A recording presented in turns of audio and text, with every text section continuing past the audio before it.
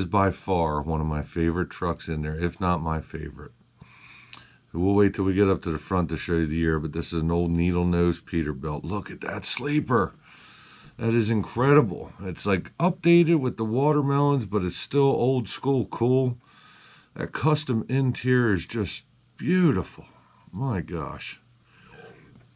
I can't get enough of this truck. By the way, this truck is Key West themed. You'll see that when I get to the front, but man, that sleeper is just wild. Now look at this floor. You know, it's all about Key West in this truck, and that's, man, beachy feel, that dash, oh, man. Yeah, the hood. And so it's got, like, you know, a newer bumper, newer grill, things like that. So there it is, 56 Peterbilt 351. I couldn't remember the year of it. Man,